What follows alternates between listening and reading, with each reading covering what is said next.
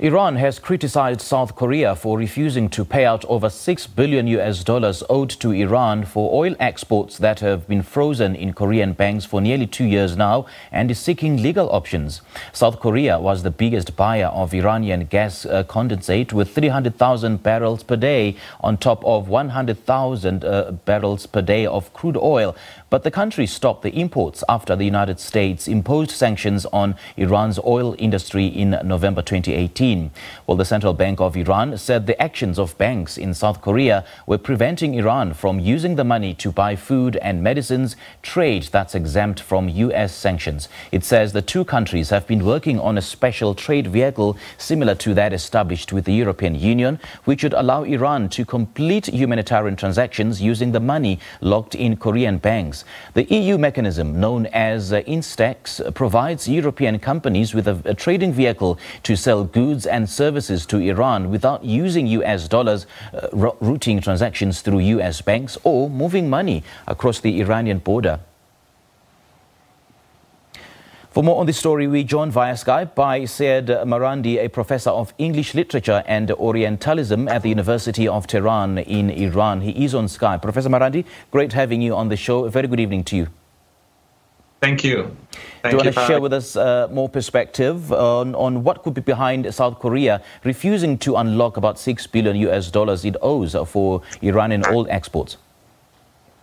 Actually, it's a bit over $7 billion. It's between $7 and $8 billion. The Iranians have exported oil and fuel to South Korea, and the Korean government has refused to pay Iran for the fuel that it has purchased and used.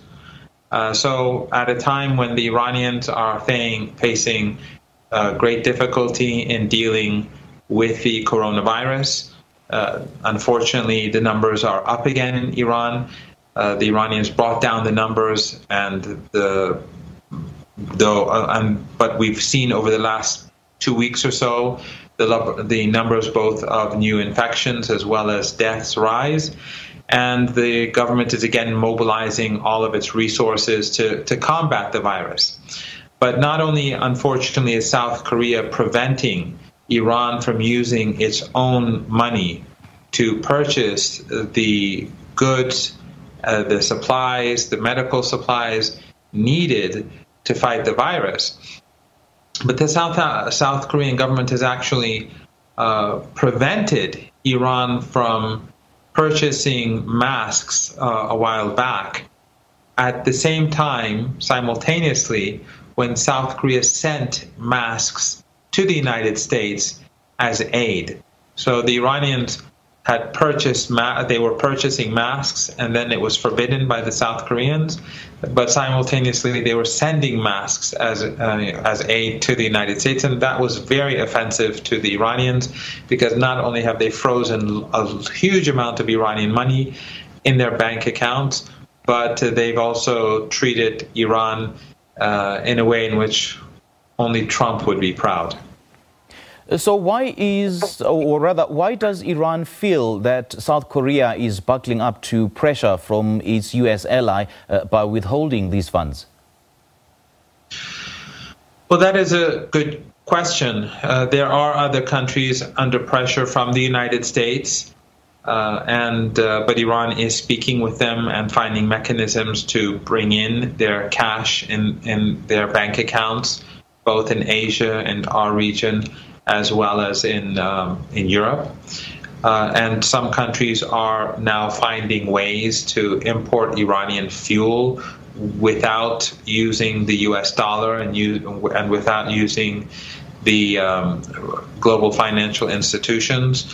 But South Korea is so far unwilling to find a solution to this problem, and it has a very large amount of Iranian oil wealth, Iranian cash in their banks that is a result of Iran's selling of oil to South Korea. And for the Iranians, this is very mystifying, because Iran has always had very good relations with South Africa.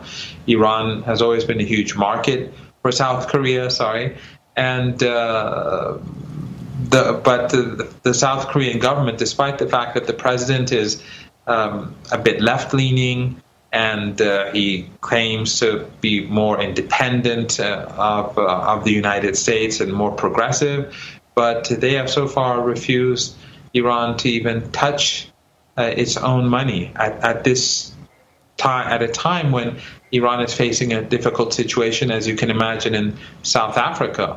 So just as in South Africa, the government is facing major challenges, the Iranians are also facing major challenges.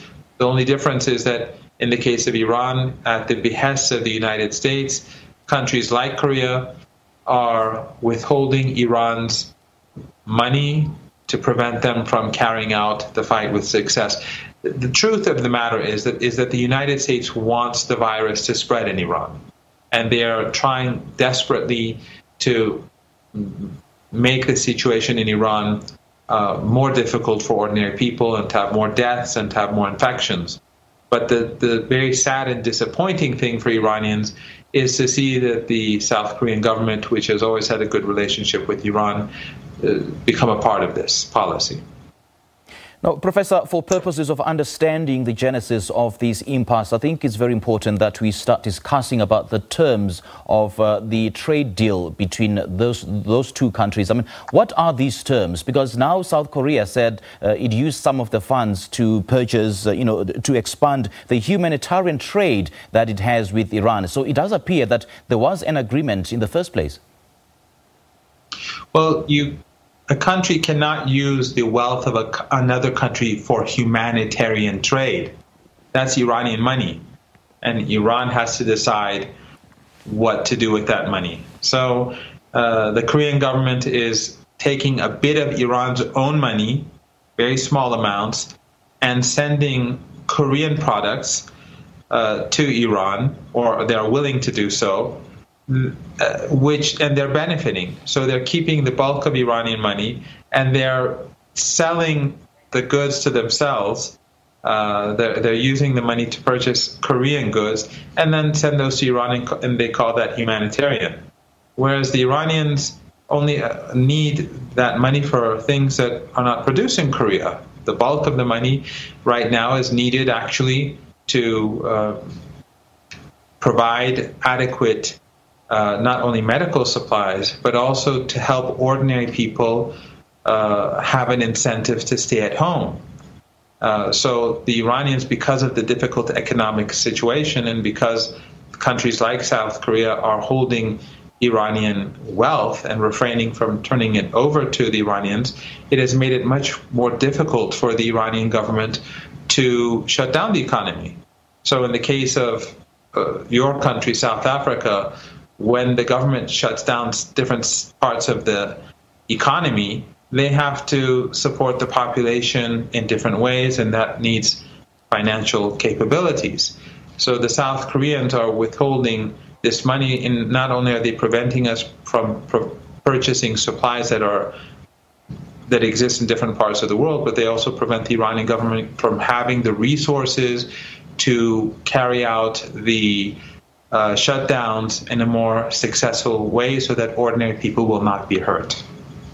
Well, Professor, when you say that one country cannot allow the other country to use its wealth, for humanitarian purposes, I mean, South Korea said there was a deal, or like a special trade vehicle similar to that established in European Union banks that would allow Iran to complete humanitarian transactions using the money locked in South Korean banks. So the issue here, I do understand, is that Iran has backtracked on that special trade vehicle.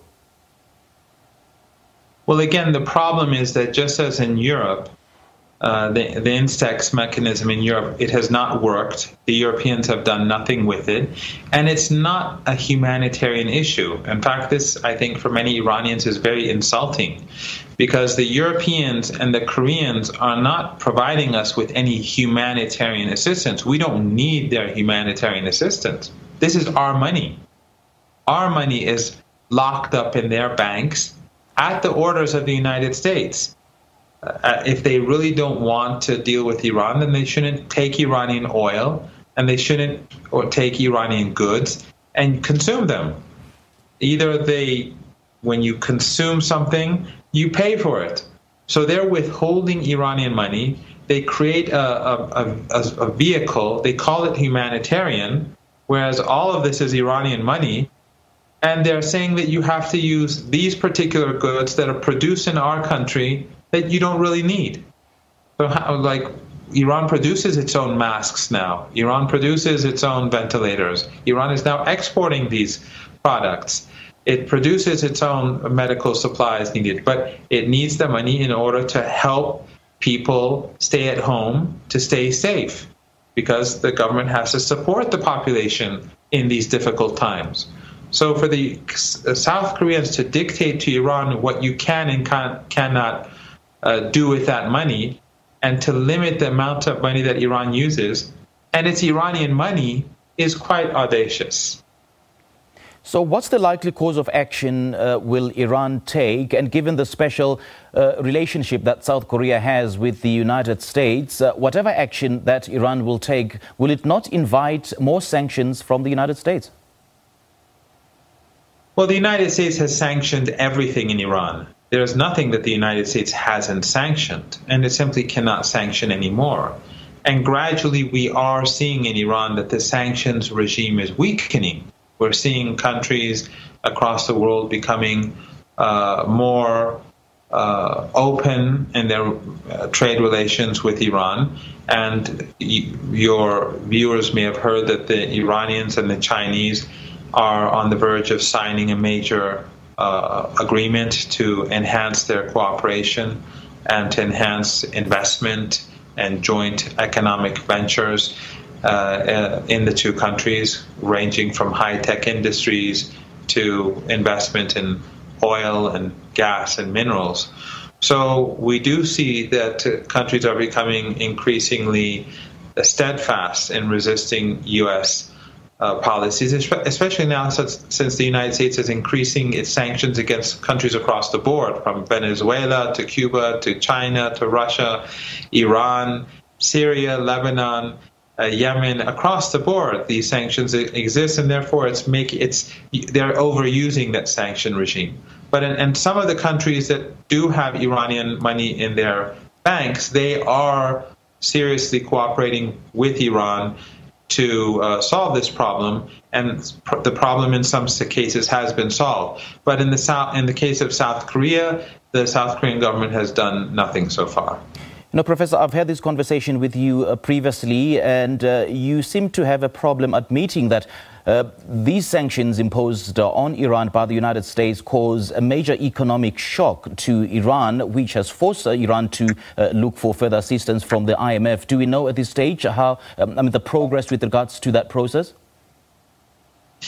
Well, Iran has, to a large degree, adjusted because of the sanctions, because the sanctions didn't take place yesterday or last month. They've been around for 2-3 years now. With regards to the IMF, again, it's Iran's right, because Iran has been paying its dues to the IMF for decades, and it is one of the very few countries that has never taken a loan from the IMF. So the Iranians have said that during these difficult circumstances, where countries like South Korea are illegally withholding Iranian money at a time when the coronavirus is causing serious hardship for many people, Iran is saying to the IMF that we've paid our dues for decades and we have not received any benefits from the IMF, unlike most other countries. So now, under these circumstances, we want a loan, which is our right. It's no special favor. It is Iran's right to get a loan. But the IMF has refused to do so under American pressure. All right, Professor Marandi, thank you so much for your time. We appreciate your analysis. That was Professor Marandi, and Professor of English Literature and Orientalism at the University of Tehran in Iran. We'll take a quick break now, and the Globe will continue shortly thereafter.